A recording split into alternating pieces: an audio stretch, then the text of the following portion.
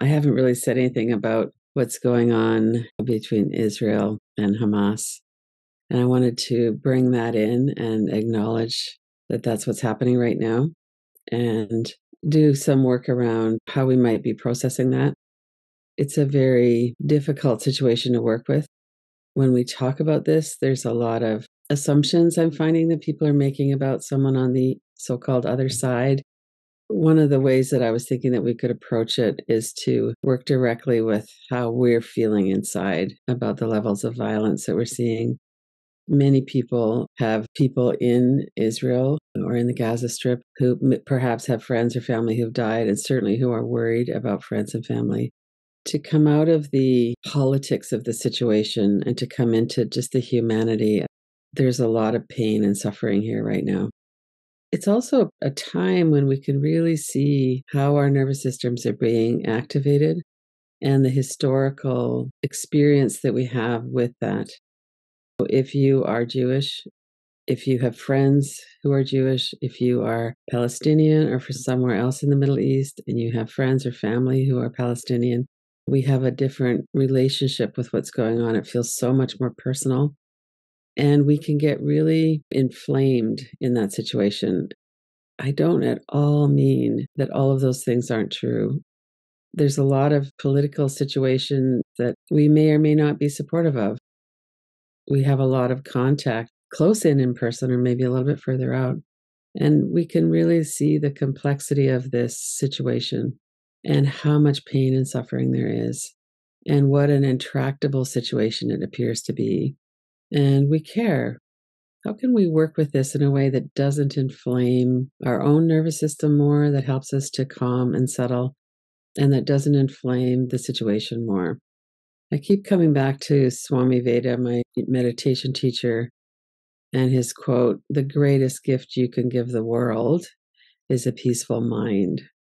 He would talk about how we don't want to add our own fear into the situation. We don't want to put that into the energy field. And as much as we can, we want to regulate our own nervous system so that we can be present and not get into our head and start to objectify or make the other people wrong.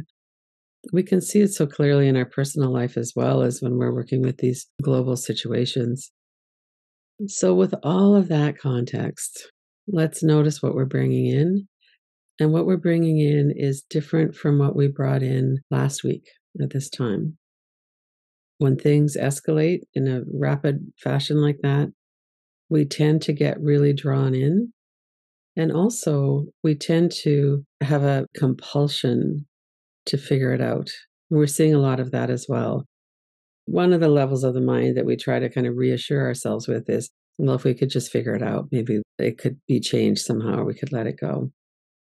Keep coming back into our body, into our breath, into regulating our nervous system, and into watching out for those tendencies that we have to harden our hearts.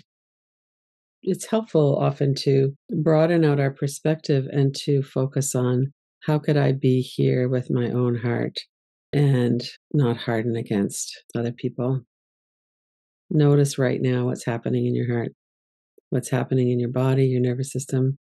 Notice if you want to be here right now, if you want to be doing this, you don't have to sit still, that's for sure. You could get up and stand up, you could shake, you can move around. It might be, I'm not okay with this right now, I'm going to do something else.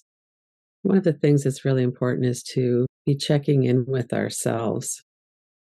And we don't want to be avoiding ourselves and avoiding what's going on. And we also don't want to be too pushy. Let's do a few things that would be regulating. Let's start with the cyclic sighing. This is a deep double inhale, and it helps to kind of get the body moving a little bit, get a bit more oxygen in. And then a long, slow exhale, like we're breathing out through a thin straw. And that also really helps to lessen the amount of tension in the body. You can do this sitting or standing. You can do this however you want. You can be moving around. Deep double inhale. So inhale fully through the nose, and then some more. And then that long, slow exhale. And as you're breathing out, let your Face soften, your neck and shoulders, your back, your whole body from head to toes. Deep double inhale.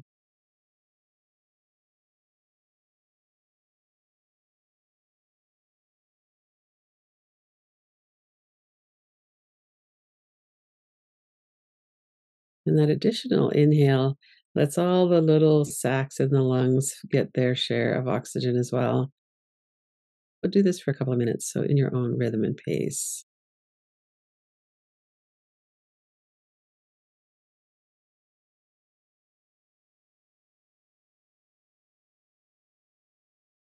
When we do that double inhale, we have a lot of movement in the upper part of the chest as well. So as you're breathing out, let that soften and release.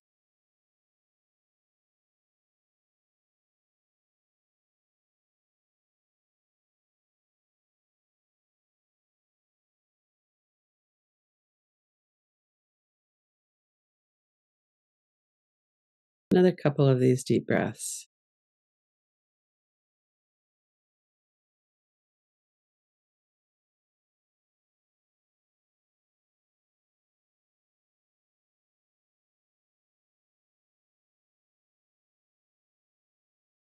And then sense into what's going on in your body now.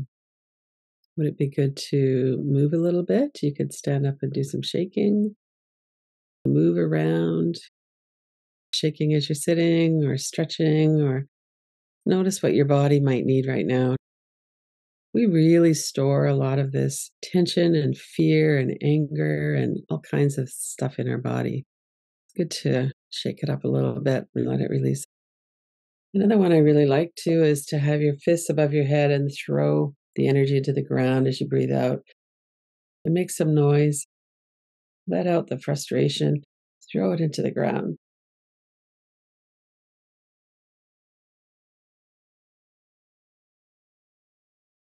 And you could continue to do that.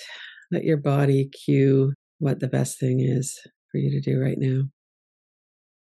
And notice how you feel right now. Notice if there's anything that's shifted or moved.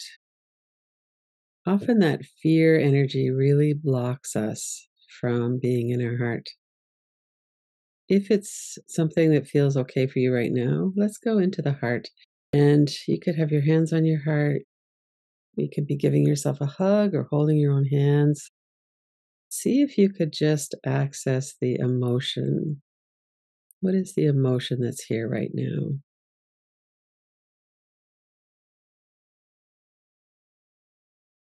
And there's a tendency when we do that, that our mind, our thoughts get really busy. See if you can come into the actual sensation. What is it that you feel in your body right now, in your heart area?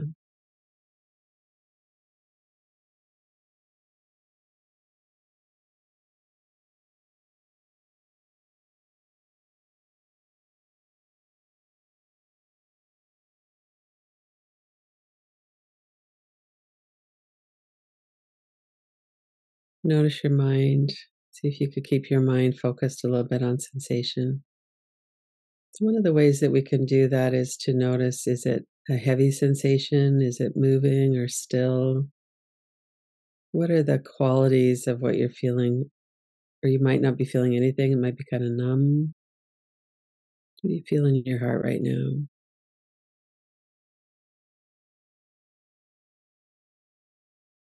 Notice as well what you might feel in the back of your heart center, the muscles in the mid and upper back.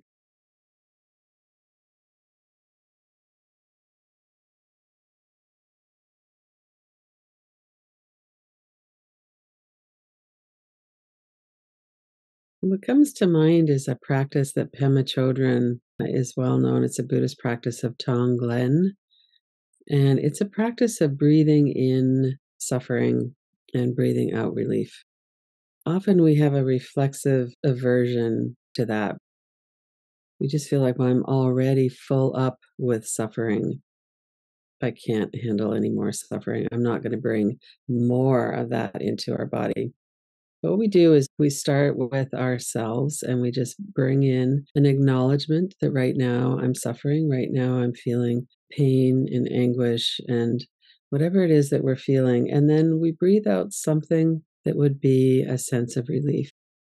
That would be different for everybody. Sometimes people will breathe out a softening of the shoulders.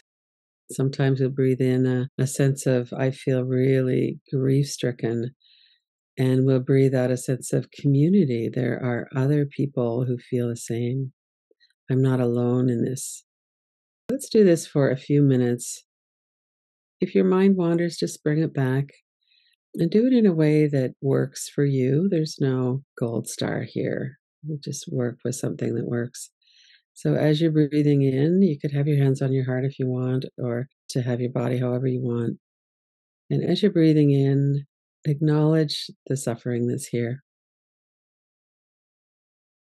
And as you breathe out, some sense of relief. It might be imagining it's lightening. It might be imagining that there's an easing of this suffering. It might be walking on the beach. It might be some long, deep breaths. So inhale, acknowledge the suffering, and exhale something that would help to ease your suffering. And keep very focused on that, bringing it in and letting it go, letting something release a little bit.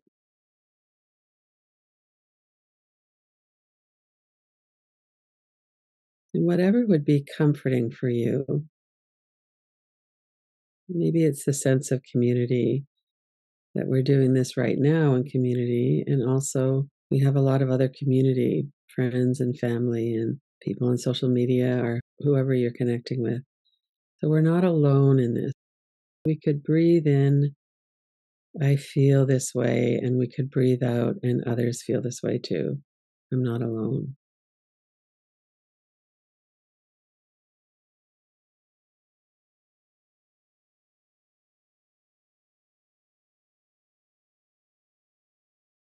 And then bring to mind somebody else who you know, a friend or someone you love who also feels this grief or anger and complexity of the emotion that's happening right now.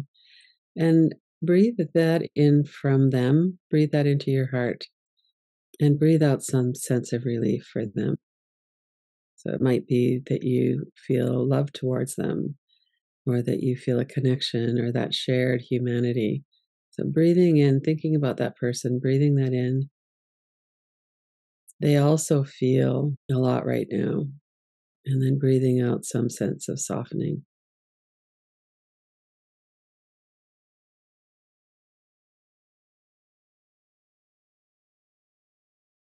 Whatever they're feeling and whatever we're bringing in is not getting stuck in our body. On the exhalation, we're breathing out some sense of relief. Deep inhales, letting in the fact that they're suffering, and then breathing out some sense of care or light connection.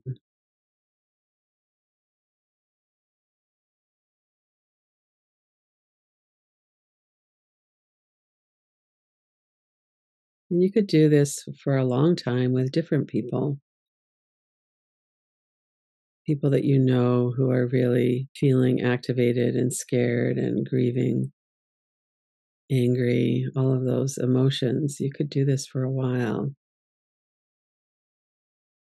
And then we could also do it for larger groups of people.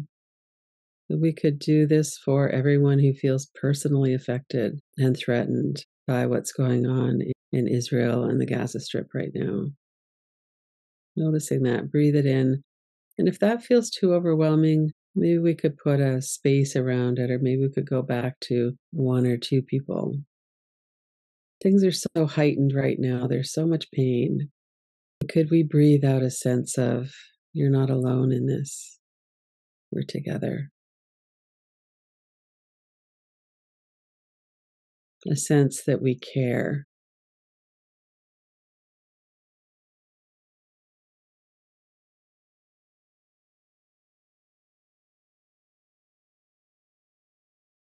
That people all around the world are bringing our hearts to this. wanting for there to be a resolution, for the pain and violence to stop. Really try to stay away from the thinking. Really stay in your heart as much as you can. Breathing in this communal experience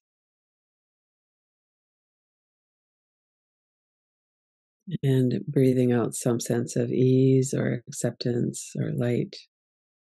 Let our caring be what we're breathing out into the world.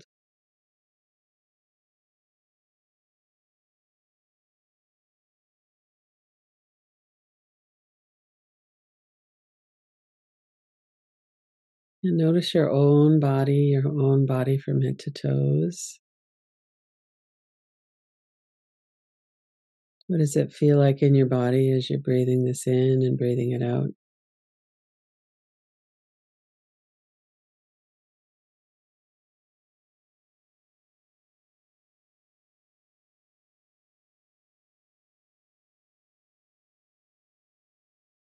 And if you're ready to let go of the practice, you could let that move to the background and come back into your own stillness, the awareness that we have whatever's going on in the thoughts. We have all the emotion that's going on. We have the activation in our nervous system. We have all of that going on. And we also have our caring, our love, our caring for people, our heartfelt wish for ease.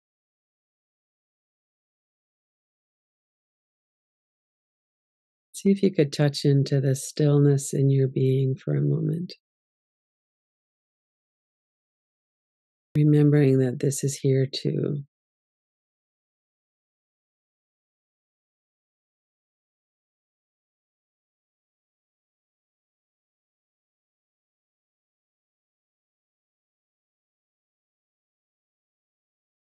And as we move through the day, it's really important to try to stay regulated and be kind and nourish our nervous systems and stabilize as much as we can. We don't want to pretend it's not happening. And at the same time, we need to be aware of how frightening it is, especially if we're watching video images or pictures. So if you could stay informed more by written words, it's a lot easier on our nervous system because our brain knows, our nervous system knows this is something that's happening. This is something we care about, and it's not personal in a sense. It's going to happen to my body today. We want to be able to stay regulated, and that's one of the ways that we could do that. And also, as you're speaking with other people, and one of the things that sometimes happens when we feel this is we stay isolated with it. We might block it out. So let yourself go back and forth and come into your heart and then give yourself a break and think about something else or make a cup of warm soup or whatever is helpful. And reach out to other people who you want to connect with, who you have a sense it would be good to connect with. And be as kind as you can to yourself and to everyone in your heart.